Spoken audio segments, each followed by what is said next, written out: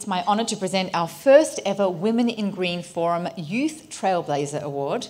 In the spirit of encouraging the next generation of women into environmental career paths, we have created a Youth Award this year, and I'd like to share with you a bit of background on the first Women in Green Youth Trailblazer Award recipient, Mahuya Barua.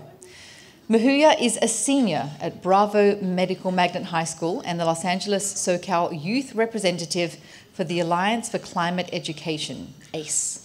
Mahuya participates in youth environmental movement by informing fellow students about climate change and taking on carbon cutting measures as the head of her school's environmental club.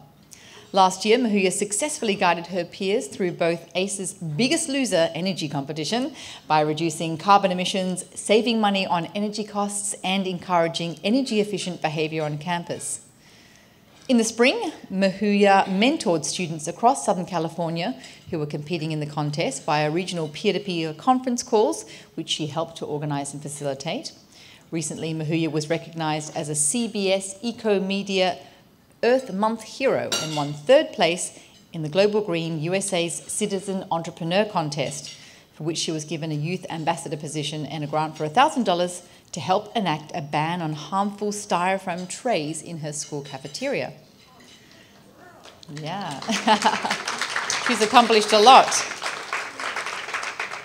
This environmental leader has only just begun, and it's a role that she hopes to continue through her life. So Mahuya, would you please join me on stage?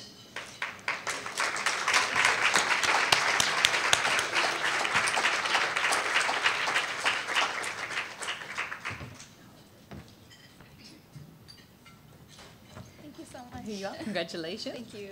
Say a few words.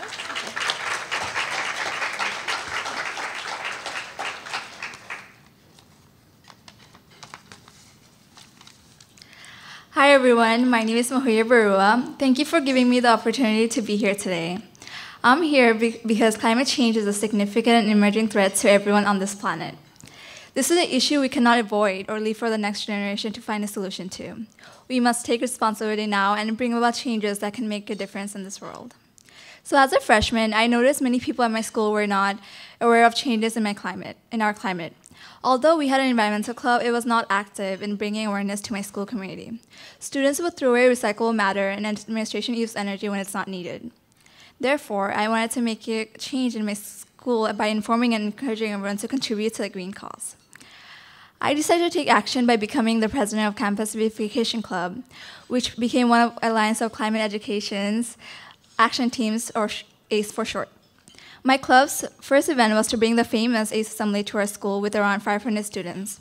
From there, we built the dot tree, which stands for Do One Thing, with over 100 dots collected from my school community. We also built a more efficient school-wide recycling program, posted lights-off signs in all of our school classrooms, and we're currently planning to start a styrofoam recycling program for which we just won a $1,000 grant. The more projects we did, the more members became involved with my club, and the more excited we became to carry out further ideas. So one of our recent projects was the Biggest Loser energy competition, in which we had 20 teachers committed to track and reduce energy usage in the classrooms for 3 weeks. If they continue to reduce their carbon footprints for the whole school year, my school could save 22,478 pounds of CO2 emissions per year. This is the equivalent to the CO2 emitted by driving a car 23,173 miles, the CO2 emitted from running a light bulb for 166,500 hours, the CO2 sequestered by 263 tree seedlings grown for 10 years. Imagine how much CO2 we could reduce if all the high schools in Los Angeles were doing this. By participating in this awesome competition, we brought awareness to our school administration, our staff, and our students about all the energy being wasted every day. We created habits of turning off lights and unplugging devices and reduced our school's energy and electricity bill. It is extremely difficult to start a new trend, but someone has to take the lead to bring about a change, and that someone could be you. All you have to do is believe that you can make a difference in this world. I want to thank you again for giving me this honor. And I look forward to participating in more environmental causes in college and beyond with all my fellow women in green. Thank you.